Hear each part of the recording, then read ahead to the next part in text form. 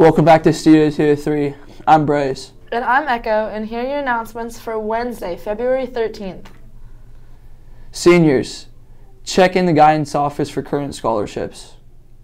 Any senior accepted to Kent State University and planning on majoring in business, nursing, or exercise science can stop in the guidance office for information on the Roy and Joyce Allen Scholarship.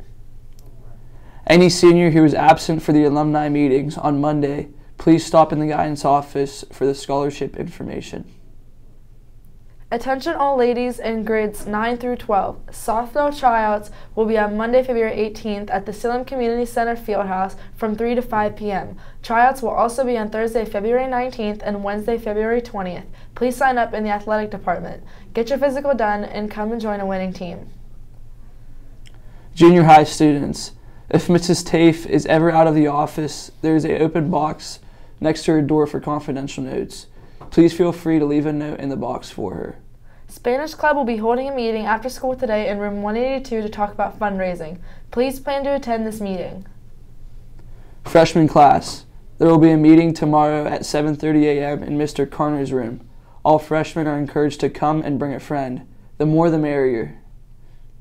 Junior high students, don't forget to bring in your box tops to your first period teacher. The winning class gets a Dunkin' party. There will be an art club meeting today from 2:45 to 3:45 p.m. in the library. Please attend and bring your ideas. Any student in grade 10 through 12 planning on or interested in attending the English Festival at YSU in April should contact Ms. Habiger this week. To any high school student interested in playing baseball this year, mandatory practice will start Monday, February 19th, directly after school in the weight room. That's all for the announcements today. From Studio 203, I'm Bryce. And I'm Echo. Have a great day, Quakes. Nobody pray for me. It been a day for me. Yeah. Hey, I remember syrup sandwich.